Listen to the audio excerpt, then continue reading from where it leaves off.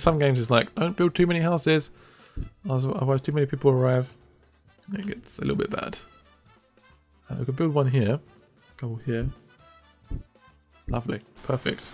That will probably take quite a while to build, but I think it's a good opportunity. So that's been expanded as well. So I've basically improves the effectiveness of it, which is nice. A freighter exported 4,655. That's a lot of money. I'm doing not too bad with monies. Right, so I can explore.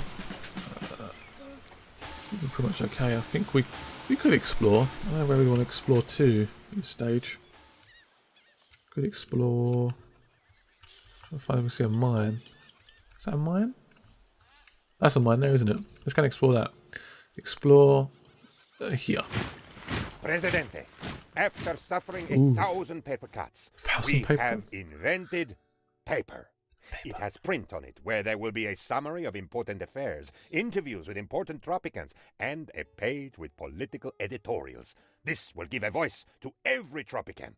Also, going to the little Presidente's room will be much more comfortable from now on. So I reckon newspaper might be a positive direction. What do you guys think? We'll spend till nighttime. Nighttime. So they're going for a nice little explore. I'm guessing if they are exploring and obviously someone comes and attacks us, that's probably a negative. Oh, it's been completed. Okay, so we can change that up maybe. Trade. So we have now one ship available. Could go for coffee. Should I go for coffee? Let's go for coffee.